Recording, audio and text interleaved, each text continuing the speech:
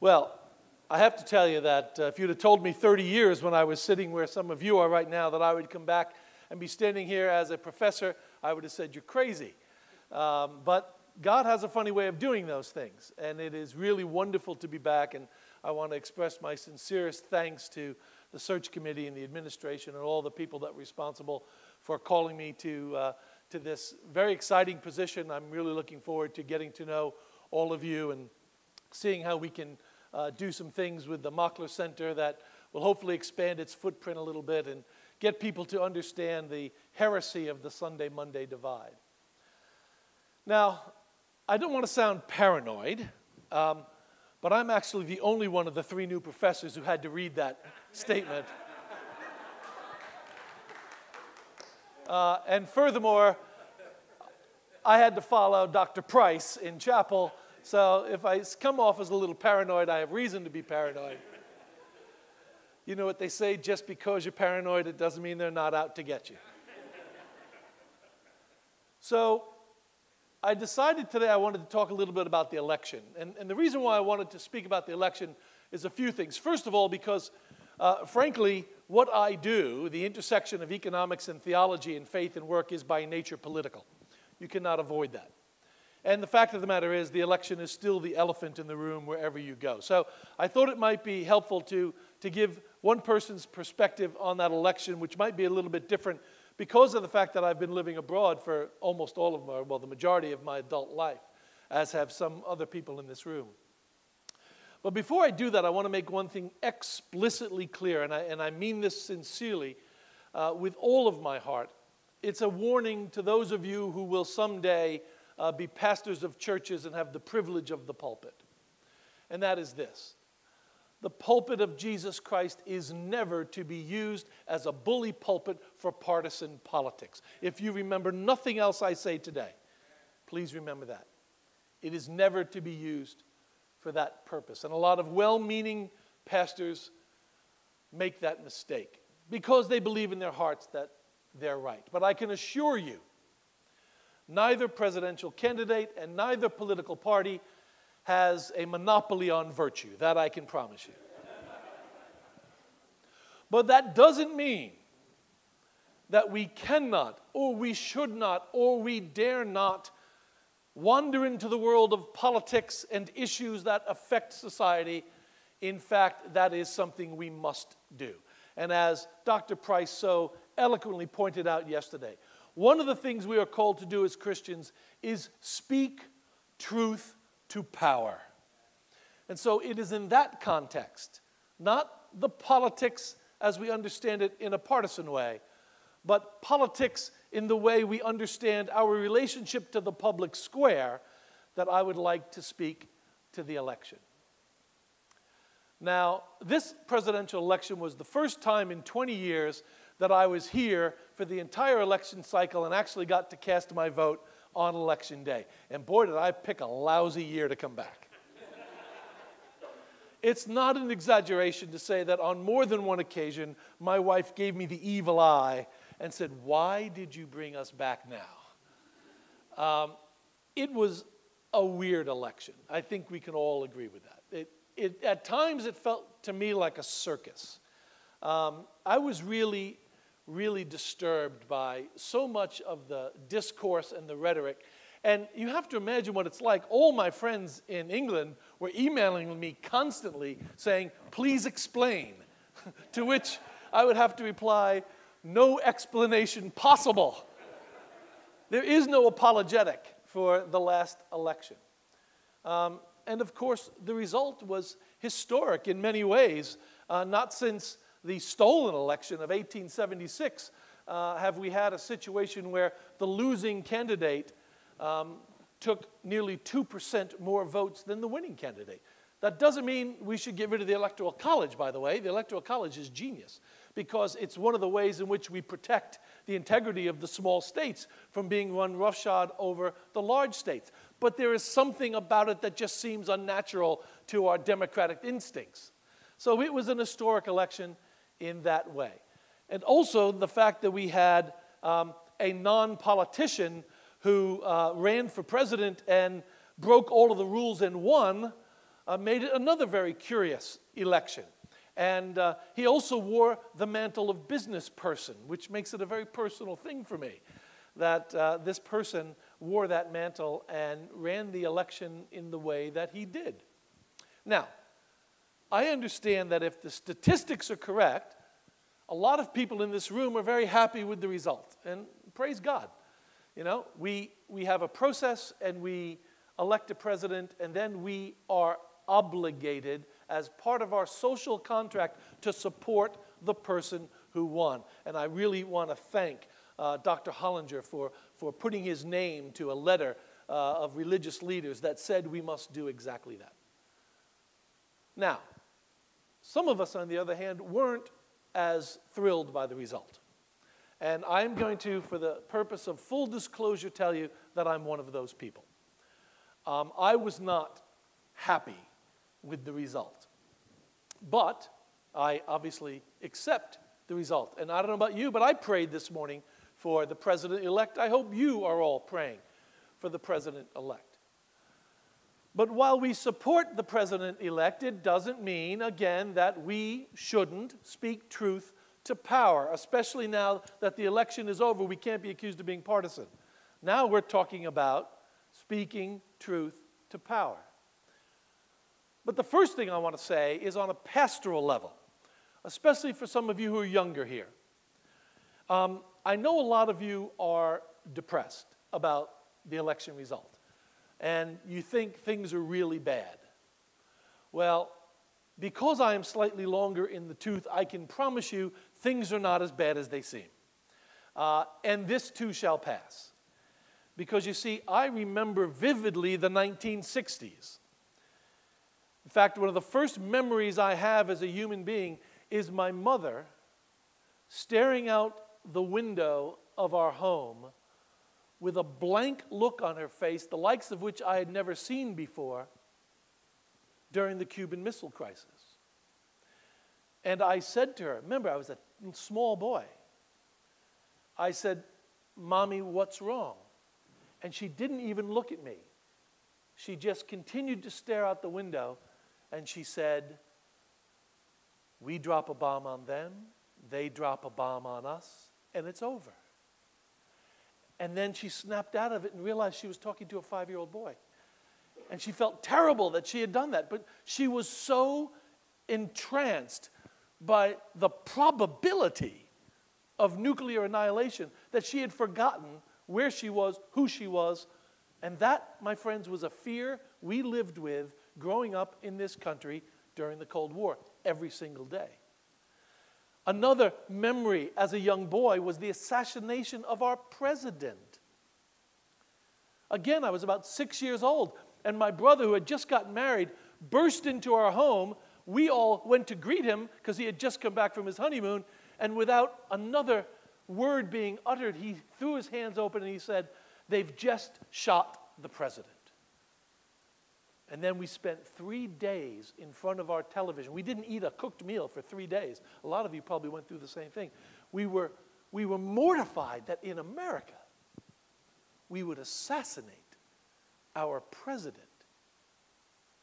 And I remember distinctly April 1968, when we assassinated Martin Luther King.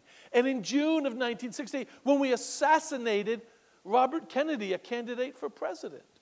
And I remember the civil rights struggle. I remember turning on the TV and seeing people chased with dogs and hoses and sticks and thinking, this can't be happening in this country. It happened, folks, in this country. You think we're divided now? Ask somebody who lived in the 60s what being divided really means. And I remember the 1970s. I remember the anti-war movements. I remember the 1972 convention where there were riots on the floor of the convention. I remember the 2 great recessions of the 1970s. And I remember the OPEC oil crisis when we had to wait in line for 2 hours to get a gallon of gas. Believe me, things have been much worse in this country. So don't be in despair over the result of one election. And I also remember July 1976. Because in July 1976, I was 19 years old. And as Rick alluded to, I studied politics. And if truth be told, I was actually a political prodigy at 19. I was actually on the floor of Madison Square Garden the day Jimmy Carter accepted the nomination for president of the Democratic Party nomination in 1976. Now, you can imagine what that felt like after going through all of the civil rights protests, the anti-war protests, Watergate, the most divisive time imaginable, Watergate. And I'm standing in this convention, and I'm looking at this outsider who was going to come to Washington. And what was he going to do? Drain the swamp. He was going to drain the swamp. And he was a born-again Christian. And I remember thinking, wow, this is really going to make things better. Well, things didn't exactly turn out the way we had hoped.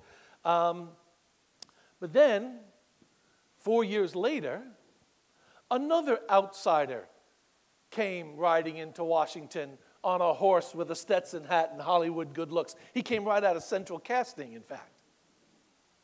And this Washington outsider was going to drain the swamp. And guess what his campaign slogan was? That was Ronald Reagan's campaign slogan in 1980. And I bet a lot of you didn't know that or remember that. And by the way, his opponent's slogan was strength in unity. Now, do those two slogans sound anything similar? You'd think the Democrats would have learned if you respond to Make America Great with strength and unity or we're stronger together, it might not work. But guess what? That didn't have the desired effect either. For the next 36 years, we had Democratic presidents, we had Republican presidents, we had insiders, we had outsiders. We had times of war, we had times of peace. We had times of economic boom, and we had times of economic bust, and it happened on both parties' watches. Okay? So it didn't have the desired result. But I have to tell you, in the spirit of speaking truth to power, I have to tell you I hate this slogan. I hate this slogan. And here's why I hate the slogan. First of all, I hate it because it is the most jingoistic, self-aggrandizing, arrogant statement I've ever encountered in the public square. And as someone, as I said, who spent most of his adult life living abroad, it doesn't gain us any friends abroad, I can promise you that. That's the first reason I don't like it. Second reason I don't like it is I don't know what it means. Could someone please tell me what that means? By what metric are we supposed to determine whether or not America is, quote unquote, great? By what metric? By the size of our military? Well, we certainly have the biggest. We also spend more on our military budget than the rest of the world combined. Does that make us great? I don't know. I kind of don't think so. Is it economics? We have the largest economy in the world by a mile, larger than the next 5 economies combined. But we also have a debt of 130% of our GDP. Does that make us great? I don't know. The point is, I'm not so sure we're even supposed to desire being great. What is the benefit of being great? Where in the Bible does it say that we should try to be great as a nation? Well, I think there is one possible metric for measuring greatness as a nation. Alexis de Tocqueville famously wrote a book in the 19th century. He was a French philosopher, and he toured America. The title of the book was called American Democracy, or Democracy in America, depending how you translate the French. And in it, many of you have probably heard this statement. America is great because America is good. If America ever ceases to be good, America will cease to be great. How many people have heard that Both parties claim it. Both parties use it. But you know what they never do? They never read the entire quote. Here is the entire quote. He says this: "Not until I went into the churches of America and heard her pulpits flame with righteousness did I understand the secret of her genius and power. America is great because America is good. And if America ever ceases to be good, America will cease to be great." No one ever talks about that first part of the quotation. And yet, for our purposes, I think it's the most important part of the quotation, because it means that we have a moral responsibility to preach that righteousness. And you know what? According to our readings today, the Bible says the same thing. Going back to Genesis 18, the Lord said, "Shall I hide from Abraham what I'm about to do? Since Abraham will surely become a great and mighty nation, and in him all the nations of the earth will be blessed. For I have chosen him so that he may command his children and his household after him to keep the way of the Lord, doing righteousness and justice." So you see, while I can't get my head around this, I can get my head around this. This is my new slogan. This is my new slogan. Make America good again. Stop concentrating on the ends and concentrate on the means. If we do the right things, we will get the right results. Anytime I've ever seen anyone try to produce a particular result by manipulating the means, they never get the results they really wanted. That's why I have to tell you that, I stand with Bonhoeffer when Bonhoeffer says God hates a visionary leader. Because the visionary leader is always looking at the result and forgetting about the means, and no one understood it better than Bonhoeffer, the dangers of that. So the Bible gives us another metric by which we can measure our goodness. And this is it from Galatians. "For you were called to freedom, brethren. Only do not turn your freedom into an opportunity for the flesh, but through love serve one another. For the whole law is fulfilled in one word, in the statement, you shall love your neighbor as yourself. But if you bite and devour one another, take care that you are not consumed by one another. But I say, walk by the Spirit, and the fruit of the Spirit is love, joy, peace, patience, kindness, goodness, faithfulness, gentleness, and self-control." And after reading that, I realized that's why I was so upset by this election cycle. Because I didn't see evidence of the fruits of the Spirit. Where was the love? Where was the love? Did either side ever mention love? And by the way, this isn't unique to the American system. I had the opportunity to ask a question of the former Archbishop of Canterbury, who, as you know, sits in the House of Lords, so he's part of the government.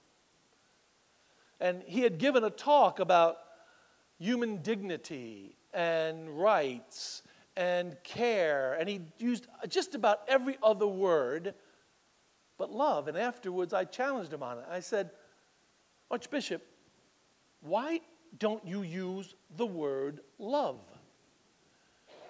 And there was a long pause. And he said, "Well, because we don't want to come across as sentimental." I thought, we don't want to come across as sentimental. That's not what love is. The Bible tells us what love is. I did 2 weddings for 2 of my kids this year, and I read 1 Corinthians 13 both times. It tells us what love is, right? Love is patient.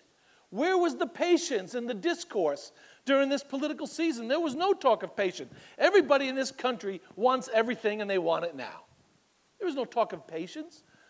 If we are the guardians of these virtues from the Bible, we need to be out there telling our politicians and telling each other that patience is a virtue, and it's part and parcel with love.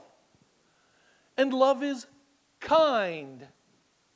And I've come to the conclusion over the years that kindness is more than just the absence of malice. Kindness is when you go out of your way to demonstrate to somebody their worth as a human being created in the image of God. That is kindness. Where was the kindness?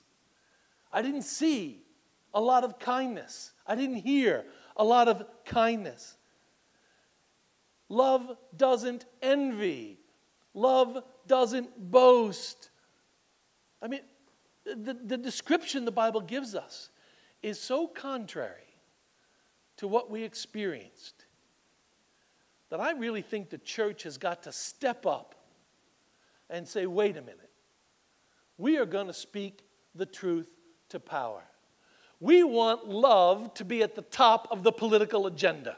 And we aren't going to be satisfied until we have love at the top of the political agenda.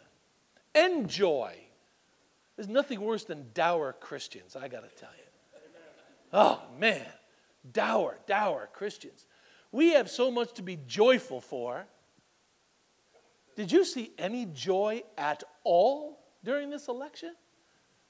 Even during the conventions. You know, when the balloons came down, you know, at the Democratic convention, Bill Clinton looked like he had never seen a balloon before.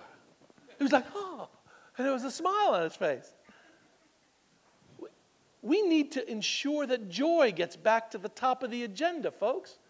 Because if not, we're going to do exactly what the apostle warns us against. We're going to start attacking each other and devouring each other. And peace. I didn't hear one mention of peace during the entire election. We are supposed to be ensigns of the gospel of the Prince of Peace. We need to insist that peace is at the top of the agenda. I heard a lot of people talk about defense. I heard a lot of people talk about war. I heard a lot of people talk about terrorism. I heard a lot of people talking about those things, both sides.